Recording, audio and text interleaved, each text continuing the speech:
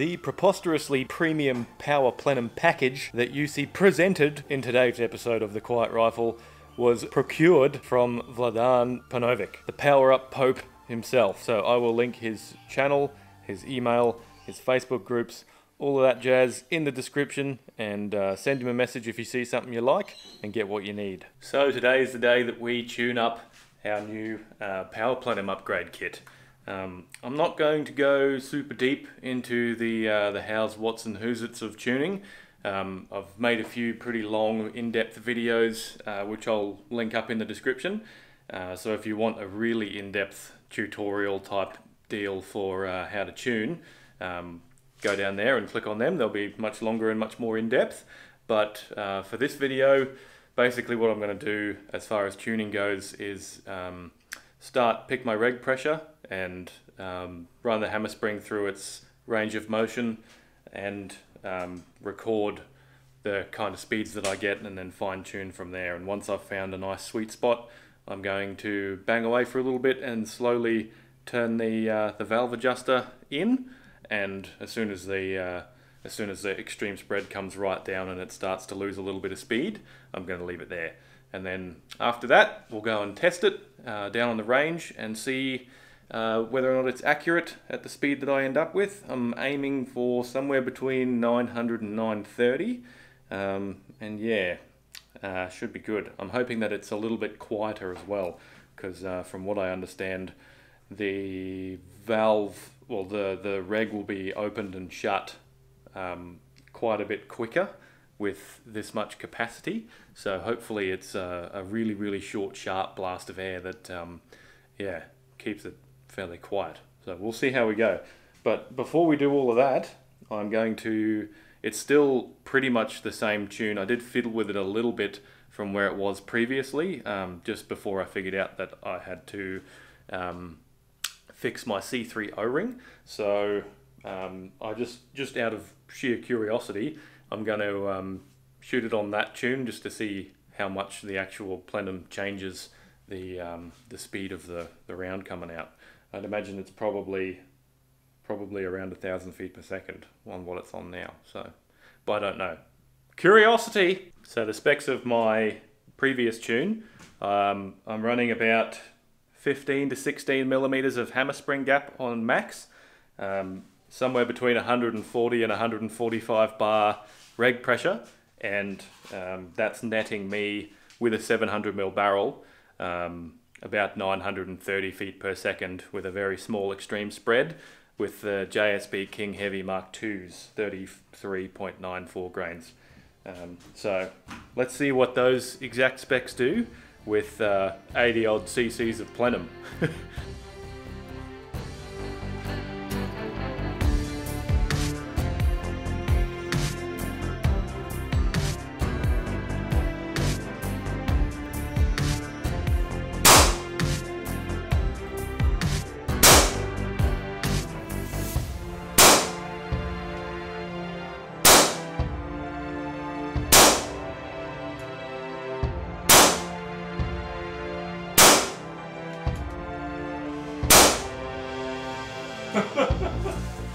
Oh, outstanding.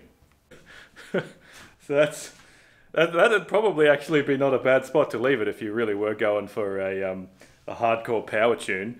One of the fun things about the longer pellet of the King Heavy Mark II, just with the length of it, they can cop a hell of a lot more speed than a standard Diablo pellet, like a shorter, fatter sort of. Just the way that they're shaped allows them to run much higher speeds and stay stable. So it wouldn't surprise me if that was really accurate, but it's got a hell of a kick to it. It kicks like a mule, for an air gun that is, obviously. Nothing compared to my centerfires. But yeah, it's it's got a real, like the kick on it kind of feels like a black powder muzzle loader. It's got that real torquey, slow, sort of linear thump to it, so that's fun. That's great. But in order to get some slower speeds out of it, because I need it to be quiet as well, it's got quite a bit of a thump to it. It's a deeper tone. It's not a crack like it used to be. It's like a deeper, thumpier tone. But I am going to drop the reg pressure and drop the hammer spring, because I want to be able to shoot nice and quiet. I want to get my lowest setting needs to be between 700 and 800 feet per second to get a nice usable sound level for my property size. So that's what we're going to aim for, and then I reckon we'll probably stack it on to, I think with this hammer spring and this plenum setup, I'm going to have to go about 100 bar and try and get 900 feet per second out of that 100 bar reg pressure, and that way I'll have hopefully from 900 to about 750 on the actual hammer spring wheel. So that'll have me a fairly nice stout fast tune. 900 is fast enough. It's not 970, which would be pretty cool, but yeah, the lower power, lower speeds and quieter speeds are sort of very important to me, so I'm going to have to knock some of that top end off. But yeah, fun. That was surprisingly consistent for just pulling it straight out of the thing too. It sort of jumped around a little bit and then settled out around that 970 feet per second. So yeah, if you are looking at getting a 48, 43, can't remember how many cc's my Plenum is. Probably should write that down. But yeah, if you are looking to get some big power out of it, it goes pretty good at 145 bar and 15 mil of hammer spring. So keep that in mind. One thing that will save you a lot of heartache when you're tuning an FX gun is understanding the gauges. The gauges are a guesstimation. Even if they're brand new and improved. I love FX, but I don't love your gauges. So when you are tuning, my advice to you would be try and keep between 25 and 50 bar more than you need in the tank. So 25 to 50 bar more than whatever the reg pressure that you're tuning for is, just so that you don't get too close to falling off the reg, and you account for that adjustment requirement within the sort of question mark area of the gauge. It'll stop you from chasing around weird numbers if your gauge is cactus and you don't know. So yeah, fill early, fill often. So I just degassed the gun, wound out the regulator screw just until it carefully touched, and then wound it back in a little bit, so it just wasn't bottomed out when I gassed it up again. And as I did the old winder out to up the pressure, I missed my mark by a little bit, so we're at 110 bar. So I'm pretty sure I'm going to be able to do what I need to do at 110 bar. So I'm just going to leave it there and tune it there. You may be wondering how should you choose your reg pressure, and the best thing to do is sort of just listen to what other people have done. Always take it with a grain of salt because every gun is a little bit different, but from what I've heard, anywhere between 100 and 120 bar is heaps with a plenum this big. So we're gonna start with that and go from there.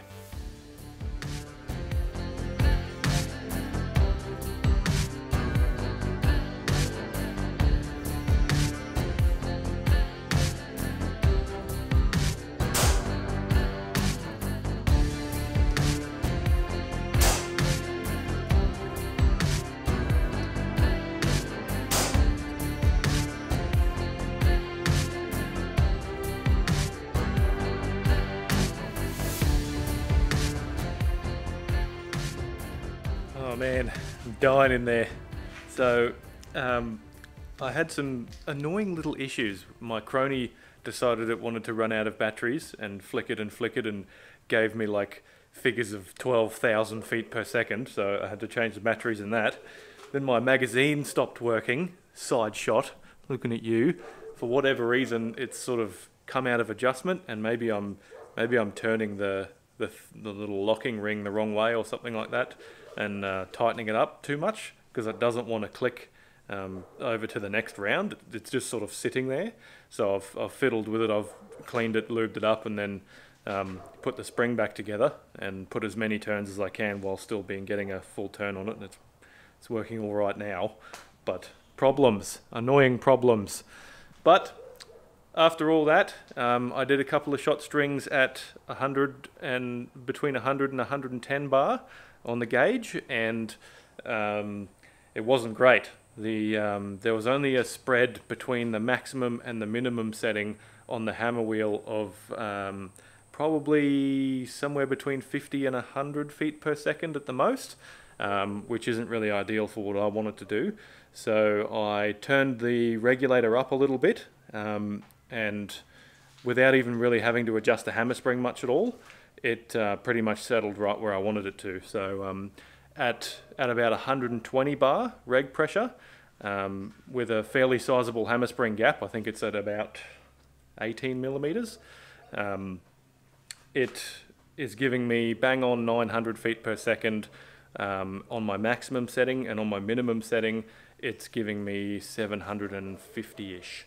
So nice and quiet on the low end, and pretty punchy at the top end. So I could easily get quite a lot more power out of it if I wanted to, but I need that nice quiet low end. So the only other options really for that sort of thing are to crank it right up and get a shorter hammer spring. But for the sake of 30 feet per second on the top end that I'm probably not really going to notice, it's much better for me to have that nice quiet usable bottom end. And as far as numbers go, I will put them up on the screen, but average of 905 feet per second on max. Just did a quick little shot string because I'm dying of heat exhaustion in there. 904, 906, 906, 907, 902. So that's an extreme spread of 5 feet per second and a standard deviation of like 2. So it's pretty good. That's nice and consistent. So happy with that. Could fiddle with it a little bit more and maybe get it down to like, I don't know, 3 or 4 feet per second, but you know, why bother? And the next one is my low power setting, and this is a little bit less consistent because it's not really precision tuned, if you will. It's just sort of a lower spring tension setting. So we got a extreme spread of 17, a standard deviation of about 7, and the average muzzle velocity was 758.2 feet per second, which is nice and quiet. So happy days. Tuned.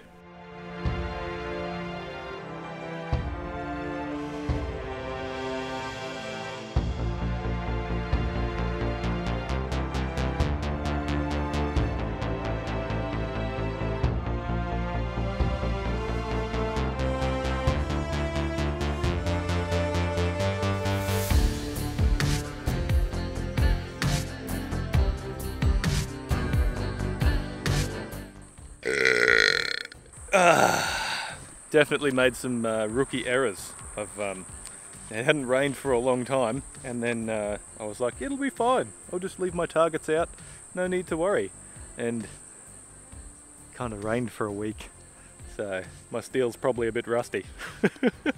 Anyway, we're here down on the range, so what I'm going to do is zero at 25 meters and then shoot a group out at 50 meters, and we'll call that the accuracy test for the high power side of our shooting. And then once I'm done with that, crank it all the way back down to minimum power and zero that for the close range, fun, quiet type stuff that I normally do.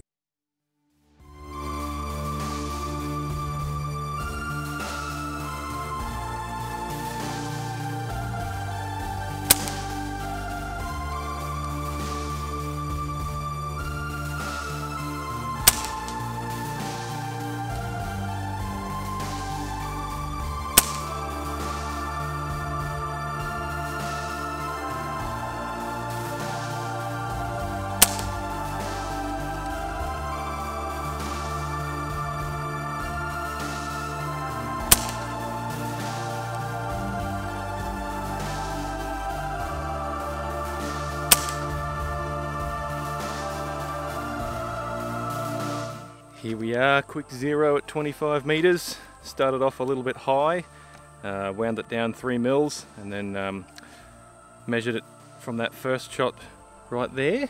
and then obviously wound it the wrong way, because I always wind it the wrong way, and then moved it to the right, and bang, bang, bang. 3 of them, fingernail size group. Good enough, good enough. Time to move on to 50 meters.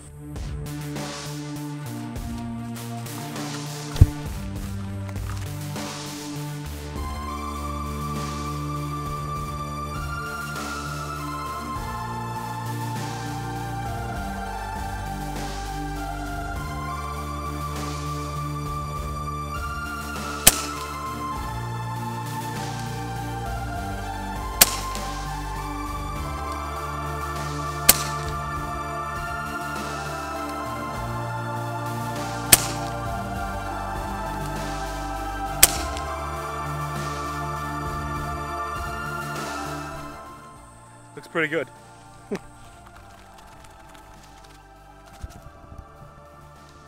That's fun, get the heart rate up a bit, crunch down a nice little group. So that's 50 meters, and that is a fingernail size group at 50 meters. I'm puffed out, I'm too fat. Get a load of that. So that was my 0 point. Basically I was aiming with the crosshairs centered complete in the middle there at 25, and it sort of arced up and just landed ever so slightly lower down there at 50. So they're flying good. Gotta be happy with that. That's a very small group. 5 rounds into a fingernail at 50 meters with an air gun. What a wonderful time to be alive. So I reckon I'll call that good for accuracy testing. Harmonically tuned, pretty good. Now I want to, just out of curiosity's sake, I want to shoot some 50 meter groups on minimum power where it's nice and quiet, because that was a bit loud. It's a little bit loud and echoey.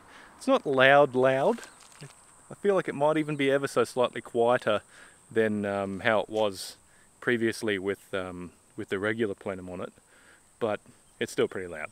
So we're gonna rock on with some 750 feet per second quietness and see how that groups at 50 meters. There is a breeze coming from yonder. Probably feels it's like a little sort of 4k an hour push. Not too much, but at 50 meters and going that slow, probably going to get blown around a little bit. So get my excuses flowing nice and early so that my next group, when it's 2 inches, yeah.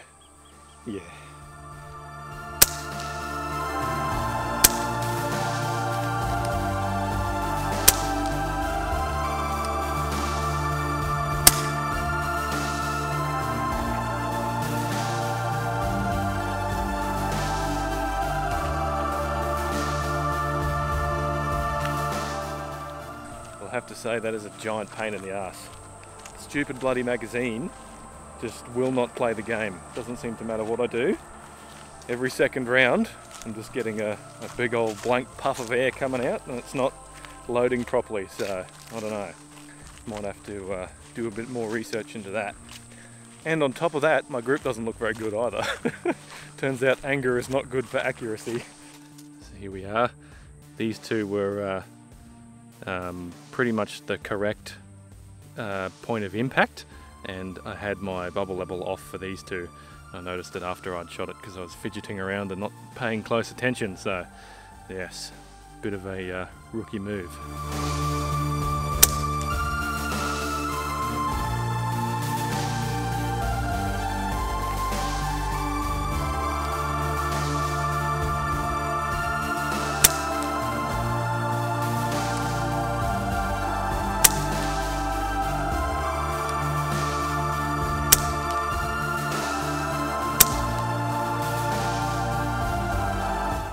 A little bit better. There we go. That's a bit better. That's probably 2 fingernails up. So good enough. Good enough. At 50 meters and 750 feet per second, that's not too bad. It's definitely not the not as accurate as it is at 900, but what can you do? I think I figured out why my magazine isn't working properly. I think the magazine's fine. It's just the pellet probe is loose in its little housing. So. My bad, sorry side shot, but still very annoying. Seems like I've brought every other tool down other than the exact Allen key that I need to tighten that up. So Yay me. Guess I'll just go home and knock off for the day. To wrap things up in a neat little bow, I'm now getting 900 feet per second out of 120 bar of reg pressure with the King Heavy Mark II 25s. So that's heaps more shots per fill. That's great. Very happy with that. And now I have the ability also to shoot really heavy slugs in whatever caliber I want, because I shudder to think how fast a heavy 25 caliber slug will go with 150 bar reg pressure and 80 cc's of Plenum behind it. That would be quite a thumper. So I'll have to do the old man's impact, tune up the 30 cal and see how that goes with the big Plenum on it. That'll be nice as well. I think the heavier calibers like 25, 30 and 35 are really of a huge benefit for this. Not only can you get better speed, but you can actually get a usable amount of shots. Don't have to carry 3 tanks with you or wander around in the bush carrying extra air. So very happy with my my little weekend of tinkering. It's been good. And also remember that the only thing that I've actually put on mine was the external plenum. I didn't put the other half-mooned pellet probe on, I didn't put the ported barrel on, I didn't put the hammer weight on, I didn't put anything on except for the plenum. So all those other little bits add up to a few extra feet per second here and there as well. So yeah, there's even more to be had. So if you want to power up your FX Impact, get on to Vladan. He'll send you out a nice big kit. So good. Bye bye.